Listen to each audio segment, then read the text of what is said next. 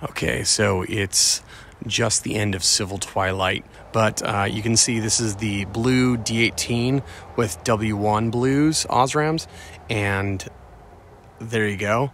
That is on high, and then that is on turbo. So that's what it looks like at twilight. I'm going to come back during nighttime. We'll do it again. I thought you might want to look at how the light looks in the emitters. So there's the blue emitters. That's on moonlight.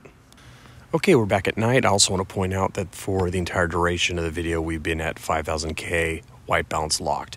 So here we are again with the flashlight. That's at kind of a low ramp, and I'll go up to high.